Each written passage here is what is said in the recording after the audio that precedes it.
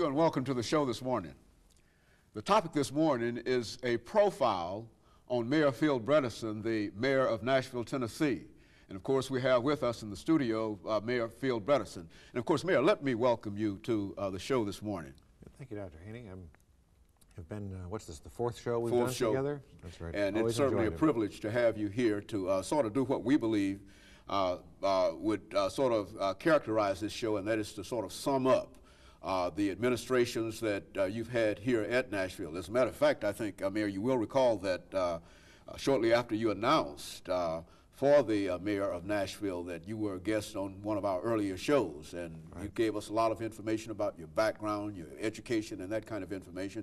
And certainly there are still a large number of Nashvillians who might not know you from that perspective. And so let's start by having you to talk about your background, your education, some of the things that were important, and some of the things that were in a real sense motivating in making you decide to run for the mayor of Nashville, Tennessee. Let's do it from that perspective. I think that that will sort of help us to summarize it. It's, I grew up in a small town upstate New York, and a very small town, about 1,100 people.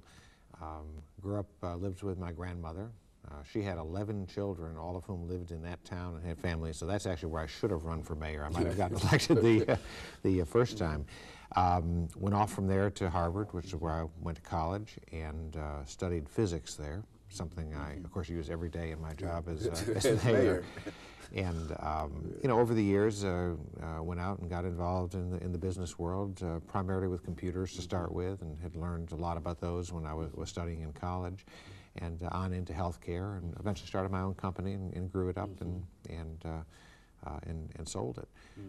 You know, I found myself in the late 1980s having had a career in business and having sold my company, and I wanted to, I guess, to give something back, to decide what I wanted to do, and that maybe could help some people, and decided that I'd like to be mayor.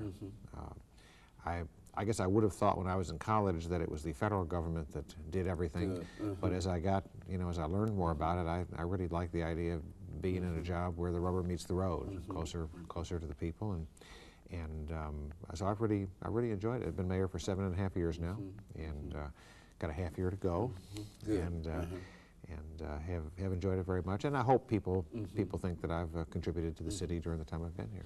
As a matter of fact, I understand that your last day in office will be in September. Right. And I think that will give us an opportunity to look at those administrations, and let's do it from that perspective. I think we've got enough time here to sort of give you an opportunity to reflect on some of the things that you've been involved in, and perhaps many of the things that you've not had an opportunity to reflect upon in quite a while. But to look at it from that perspective, to talk about your two administrations and what you considered to be the major achievements in both those administrations, and there's certain other areas that we'd like to talk about, but from your own perspective and in your own words, from that perspective. Sure. You know, I think when you're first elected to a job like mayor, there's a certain amount of time where it takes you to get your feet on the ground and understand the levers of the job, particularly if you're from outside the political system, which I was. I'd never held a political office before. Probably the first major thing that I became involved with was really this whole Meharry General merger, and in a way it's what I'm going out working on as well. But that was something that, because I'd been involved in healthcare for a lot of my professional life, was a natural, comfortable kind of thing to do, and I'm very proud of it. I think it's I think that ultimately what we put together was good for General Hospital and helped to ensure its survival. I think it certainly was good for Meharry and helped to solidify and strengthen that institution, and I feel very, very good about it. It's gone along very well. Now, there's been a recent move in reference to that. What's the most recent development? Well, the most recent thing was that Meharry and Nashville and Vanderbilt are all working together now as a team. Vanderbilt has been brought in fact, just the other night, the council finally passed all this material. Vanderbilt has been brought in to manage the day-to-day administrative side of the hospital. Meharry will continue to manage the medical side of the hospital. So Vanderbilt sort of substitutes for the city in that regard. I think that'll help everybody a lot, because Vanderbilt doesn't have as many constraints on what they can do as the city has. They can make decisions faster in that environment. They've got a great purchasing program there. They can buy supplies and equipment less expensively than the city can. I think it'll benefit to the hospital, and I know that I know Meharry's real happy about it. Good, very good. So everybody's happy with it in terms of the layout. So far, everybody's happy, but we'll see what happens. Right. Very good. You know, and looking at that as one of the hallmarks of your first administration, also I think that one of the things that was very, very important had to do with downtown development. Right. Generally, when we reflect upon Nashville before you became mayor, certainly there had been efforts to modernize and develop downtown, but let's talk about it from that perspective, downtown development. Yeah, when I ran for the office, it's hard to remember now, but there was a lot of talk about in that campaign about downtown development. It was one of the major, I would say one of the major issues. What are you going to do to get the downtown back again? So I've worked hard on that. I think we've had some good successes. We really started out with this decision to build the arena. That was the first big move downtown. I had looked at before that whether or not we could do something with retail downtown, and I guess the conclusion I came to is that was very difficult. We have a lot of retail space in Nashville, a lot of it out in suburban shopping centers, and I thought it was going to be very hard to get people to come and shop downtown, at least in the same stores. They could go to any one of a dozen malls and go to. But entertainment seemed to be an area that we really could build around, and a lot of cities have.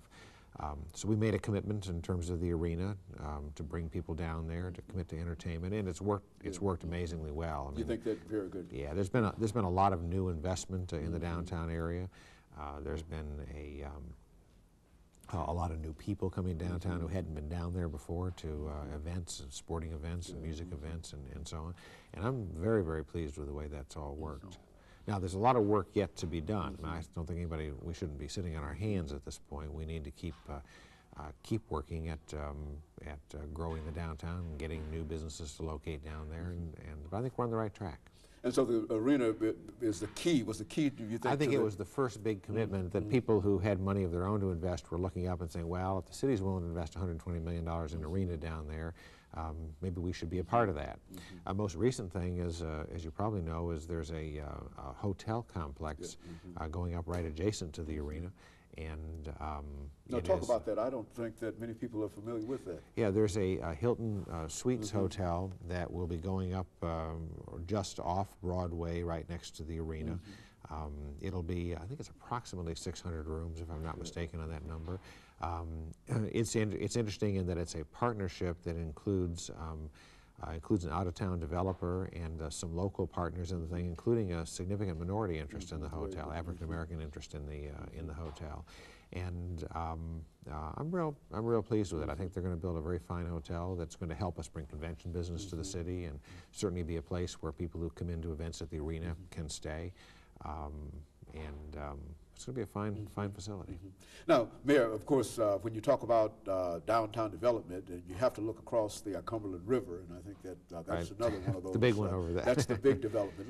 What about the stadium? Where do we stand with that? And let's talk about, you know, the very idea of being able to conceive of Nashville as a NFL city in terms of where we were when you first started this. Of course, I hate to raise that. We've got only a minute before our commercial break, but let's start talking about that. Okay. It's probably, we can continue on a little bit after that if it's okay.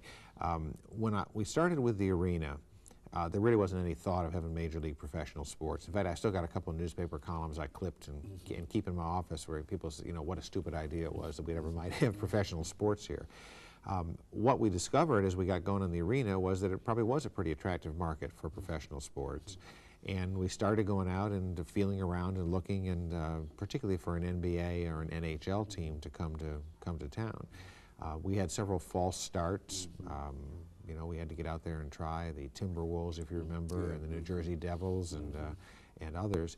But in the end, we were successful in attracting not only a hockey team, but also kind of out of the blue, we got a request to consider football, and we have, and successfully. And let me interrupt here, Mayor, for our first commercial break. Sure. And we'll be back with you following this short commercial break.